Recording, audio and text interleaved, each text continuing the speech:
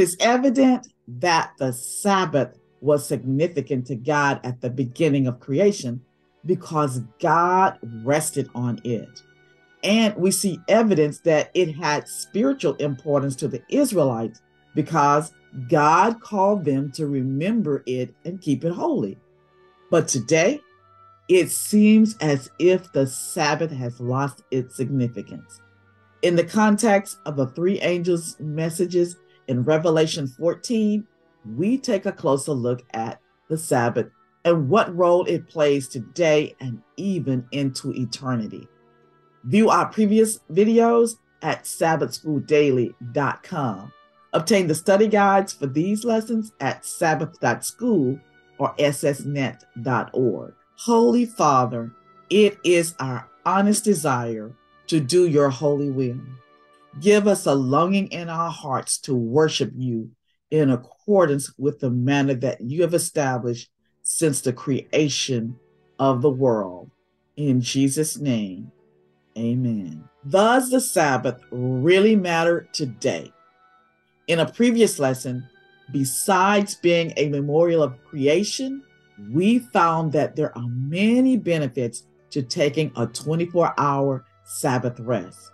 Scientific research reveals that those who set all work aside each week and rest on the Sabbath are more productive, more effective at work, have less stress, and have better physical, social, emotional, and psychological health.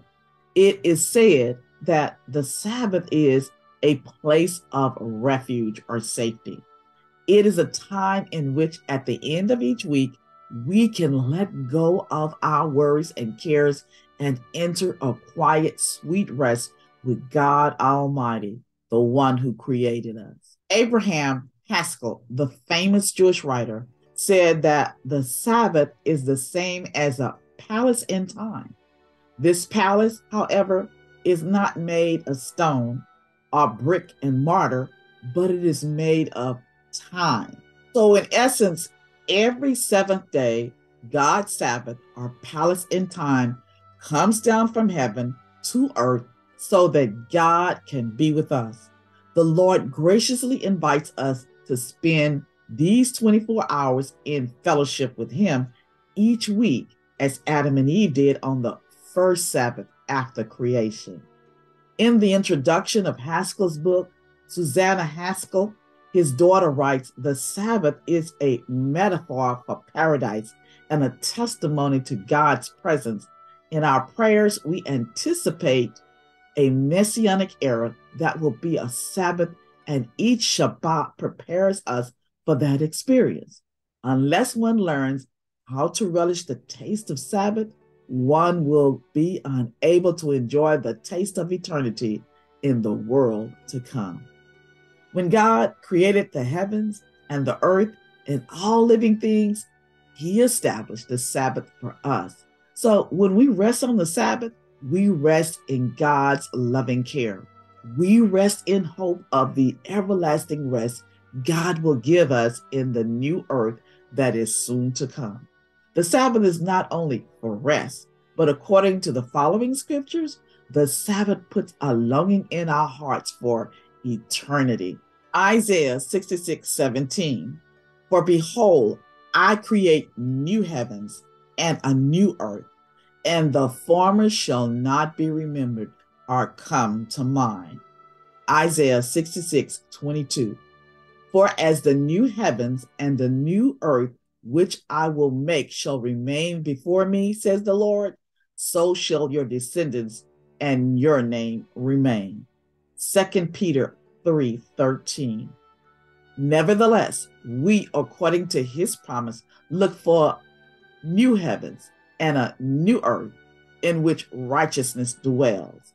And Revelation 21:1. "Now I saw a new heaven and a new earth, for the first heaven and the first earth has passed away. Also, there was no more sea." The Sabbath is a glimpse of what life will be like when we reach eternity. You see, the same God who created the earth the first time will create it again. And what is interesting, is that Isaiah 66:23 indicates that the Sabbath is everlasting. And it shall come to pass that from one new moon to another, and from one Sabbath to another, all flesh shall come to worship before me, says the Lord. This is why the Jews saw the Sabbath as a sign of the future life in heaven. In fact, they named the Sabbath Olam Haba, which means the new life to come. In other words, the Sabbath is a foretaste of the world to come. The three angels' message in Revelation 14 calls for everyone to worship God, the creator of the heavens and the earth. Their message helps us to understand better the one who made us.